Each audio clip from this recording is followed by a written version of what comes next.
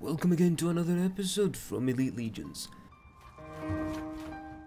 Losing in the new defense mode? No problemo, we're here to help you today. So, as you can see, I started my deployment with 3 Namkhans. You can also switch them with Rattan Marksmen. And why did I start with those 3?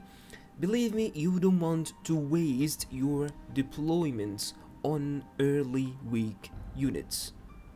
Okay, so try to play and pass the first 2 waves with only 3 archers unit. So why exactly did I pick Namkhan or Rattan Marksman? Because both deal poison damage, which will really help you later on.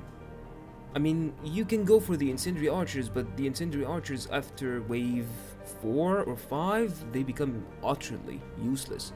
That's why I try to avoid them.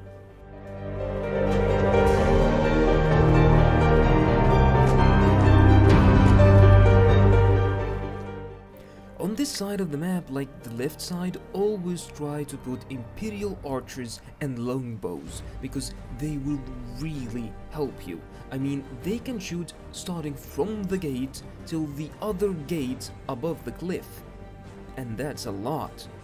This is a quick advice: never haste position your troops, especially like in front of the enemy or just right behind them, because the enemy will just immediately rotate and kill your unit even before they take position or formation.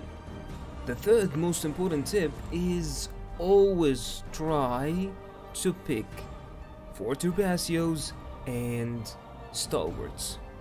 They are the best holders in this mode.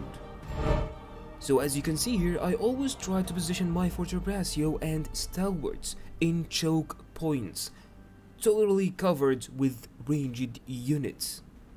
So what are the best classes as weapons? Well, since you don't deal damage by any mean in this mode, so I would suggest Glaive for the damage buff, I would suggest Longbow for the heal, and of course Musket for the CC.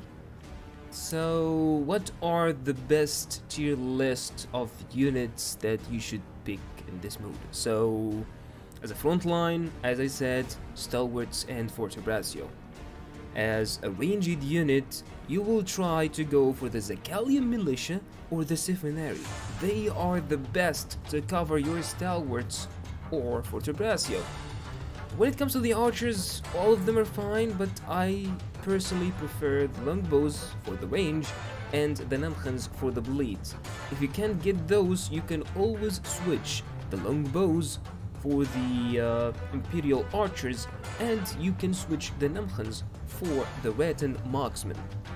Now when it comes to the other units, like for example Javelins, they suck because they take a lot of time to just like throw and it's absolutely weak. Same goes with the muskets, so try to avoid the muskets.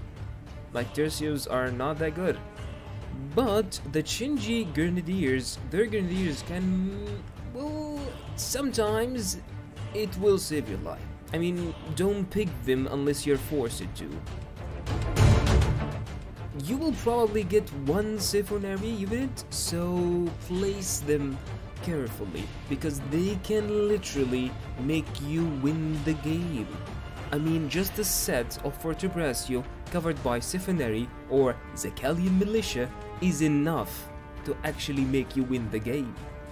Your other job here is simply to watch and keep rolling when you don't have the good unit, and of course focus the heroes. And that's it. Hope this was a useful one for you. See you soon in the battlefield, Warlord.